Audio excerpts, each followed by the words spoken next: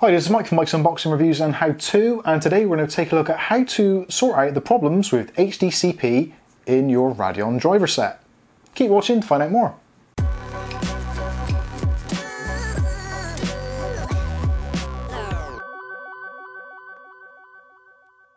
Okay, so in today's video we're going to take a look at some of the issues you may be facing with your AMD Radeon graphics card when trying to either use an older HDMI device or trying to watch copyright protected content in the HD format. So this mostly relates to the HDCP setting in the Radeon drivers, which we'll take a look at in a little bit, but also it can be related to your actual hardware. So if you're using something like a Razer Ripsaw capture device, or maybe an HD60 from Elgato, sometimes depending on what it is you're trying to actually capture or record, if you're maybe recording from an older Nintendo device or maybe from your own desktop computer, because HDCP is enabled, you may find that you just get a blank screen because it will not allow the device to capture that type of content. So there's various ways around that. One of which is in the software, which we'll take a look at shortly. But another option is actually to just get an HDMI splitter box. Now, a lot of these have onboard chips, so when you plug in your HDMI device or you try and split the HDMI signal, the device actually thinks that it is HDCP enabled, so it works fantastically even on older devices or for copying content which has the HDCP enabled or some kind of copyright protection. So let's go to the computer and I'll show you some of these options and also show you how to disable it in the software. Okay, so first of all, this is the amazon.co.uk site, and all I've done is typed in HDMI splitter, and as you can see there's various options available.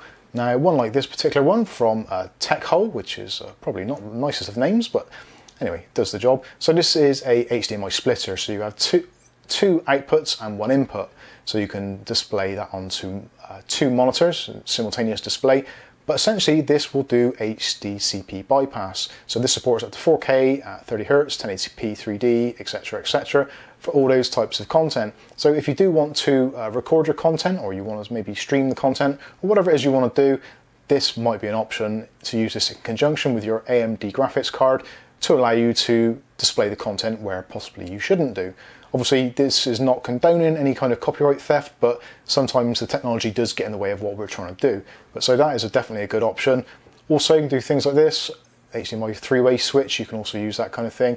There's loads and loads of options available, all of which will maybe be suitable for you, depending on how many outputs you want or whatever it is you're trying to do. But certainly the one from TechHole actually seems like a pretty good option. But if you don't want to spend money on the problem, you want to try fixing it in software, then let's show you how to do that. So what you'll need to do is to open up your AMD Radeon display driver.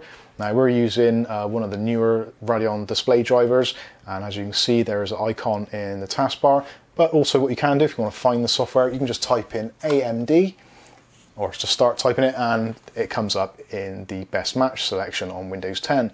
So if we go into AMD Radeon software, we'll just click on that. And as you can see, we're on the current version here. This is 20.3.1, which was released on the 17th of the 3rd, 2020, which seems like a lifetime ago right now. But what we want to do is go into gaming, first of all.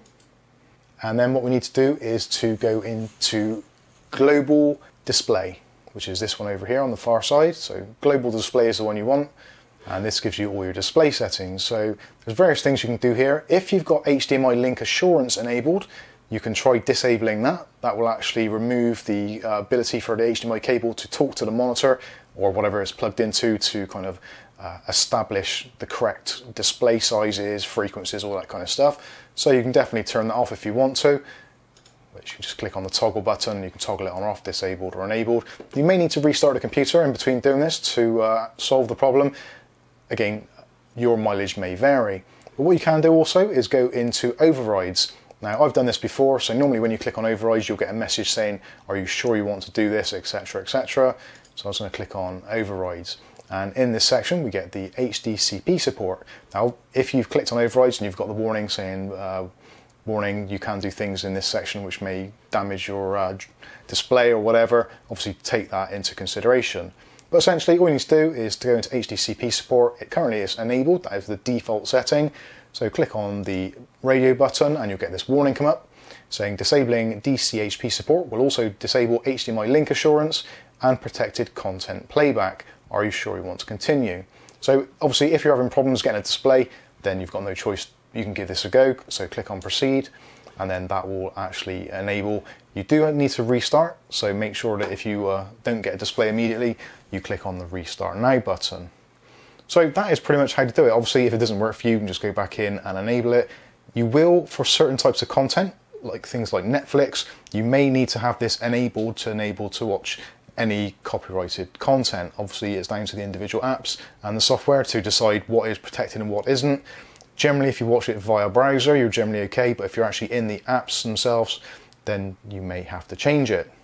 So there's a few options for you to try. Okay, so there's a few options.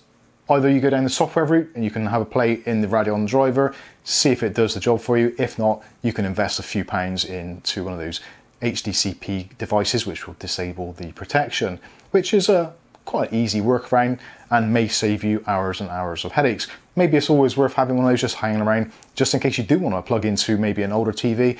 If, like a lot of people at the moment, you're stuck at home and you've got lots of people all trying to get onto the internet on devices quickly. Maybe you've got an old kind of 24-inch TV somewhere with an HDMI input and you want to plug a PC into it, or you want to watch content on it, but for some reason you're just getting a blank screen. Trying these settings is definitely worth doing. You can also, if you connect the device to a newer monitor, to actually enable these settings. Then once you've enabled it, when it says restart now, you can just click on shutdown and then connect up your non-HDCP compliant monitor. And then you should actually get a display. This actually did work for me with a very old motherboard, which was based on that old AM1 platform, which is donkeys years old. But actually disabling the HDCP did allow it to work on an older TV, whereas previously it wouldn't. So definitely worth trying. If you've got any comments or questions, feel free to put them in the comments section below. If maybe you want to see the same sort of thing for NVIDIA-based graphics cards again, let us know in the comments and we'll see if we can make some content on that for you. But in the meantime, I've been Mike. This is Mike's Unboxing Reviews and How To, and hopefully we'll catch you in the very next video. Thanks for watching.